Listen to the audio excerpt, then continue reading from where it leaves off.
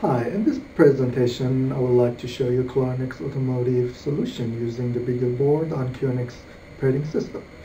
QNX solution can be used on other platforms as well, such as Green Hills Integrity, Wind River VxWorks, Linux, and others. Similarly, also it can be used on other CPUs as well, such as ARM, OMAP, Intel Atom, and Freescale. Now I will simulate 3 passengers in a vehicle using 3 mobile phones. One of the phones will use phonebook access and headset hands-free profiles. The second phone will be used to stream music to the head unit using HTTP profile. And the last phone will be used to demonstrate displaying SMS messages on the console using message access profile. I will now turn on the Beagle board with Bluetooth dongle to start the demonstration.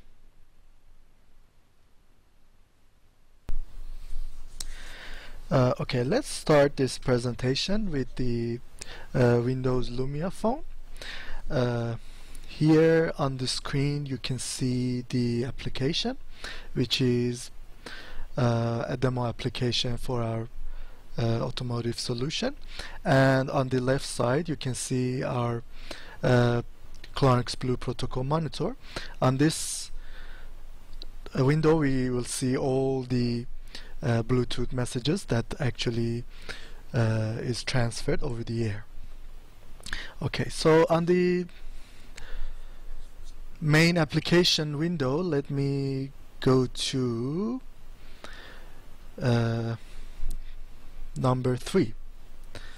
Here I can actually select the first phone, which is Lumia.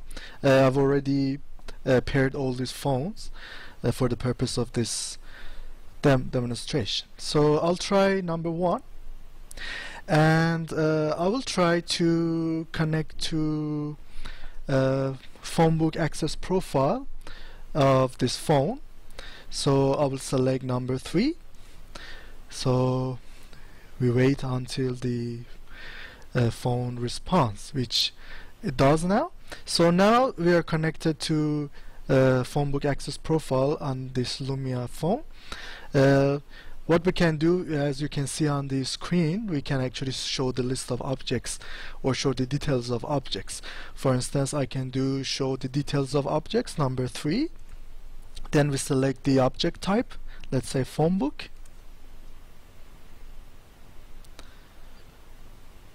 And yep, now we can see the list of all the phonebook objects. Okay, so now let me go back number 5 and let me try the headset profile on the same phone. So I'll select number 2. Then I'll try to connect to the headset profile on this phone, number 1, and it's already connected. At this moment I try to call this phone, so we have to see that that call actually is coming to the, yep, as you can see, we see on the screen that phone is ringing. So what I can do is I can actually simulate sending a button to the audio gateway, which is the phone, by doing number 4. At this moment it's like I've answered the phone. Okay, answered the call, sorry. So now I can go back to the previous menu, number 7 and number 8. Now I'm gonna try another phone. I'm gonna try a Samsung Galaxy phone. So I will try number 3, which is already paired, as you can see.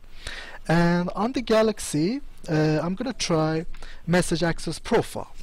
So using message access profile we can actually have access to all the SMS text through the Bluetooth technology.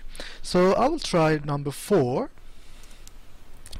Now we have to authorize the connection on the Samsung phone. Okay, now it's okay. Now as you can see, now we have different items on our menu for the message access profile. for instance, I will select one, so we can see the list of all the folders in the root folder which we are now. As you can see, the only folder is telecom. So I'll try to change the folder to telecom.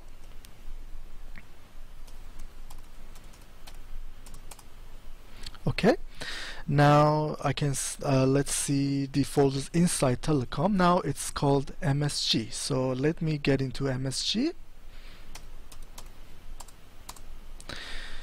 Now let's try again. Okay, now we see all the folders of message access profile in here, like inbox, outbox, sent, deleted, draft. For instance, let me get into draft folder. Again, number 4, and I just put in draft, enter draft. Let's try again. Okay, now I can actually select number 2 to get the list of all the messages, text in this folder. So I will do number 2. As you can see, there are 2 messages inside this one. Then I can actually see what the message is using the item number 3. So if I do the message number 3, now I have to give the handle to that message. As you can see, the big handle. Let me do that.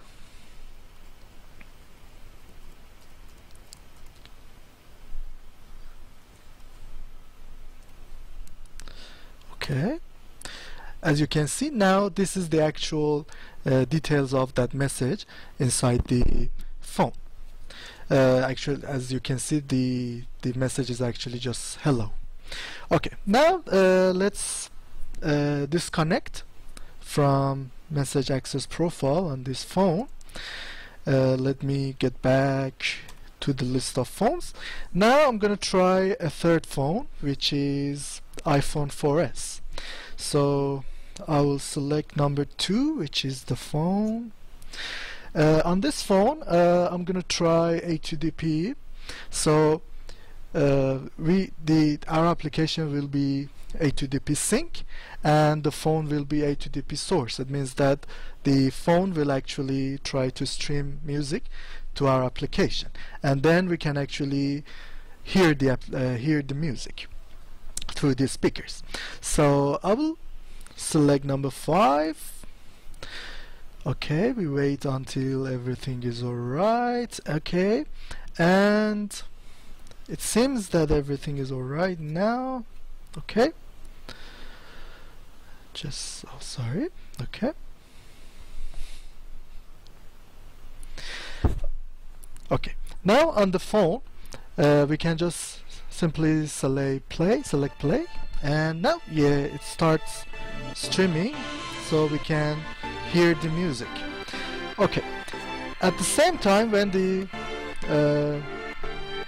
music is streaming, I'll try to go back and try to go back to phone number 1, which is Lumia, because if you remember, we connected the phone book access profile to this phone, and we actually didn't disconnect, so we're still connected. We can go back and do other phone book requests if you want. So let's go back.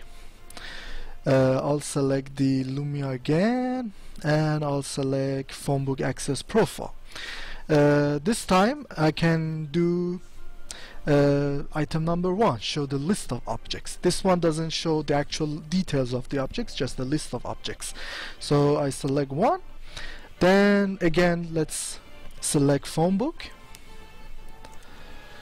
Yep, as you can see on the screen, we will see the list of all the phone books which is actually the contacts on this phone. So these are all downloaded to our application. On the other hand, let me show you our debugger protocol monitor window. As you can see in this one, actually we can see all the messages which has been transferred between our application and these phones. As you can see, we can even see the A2DP streaming here. Okay, so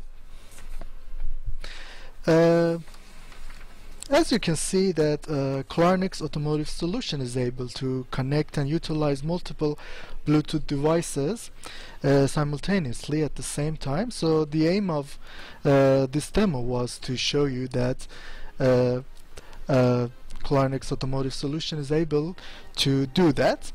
And thanks for watching this presentation. Thank you.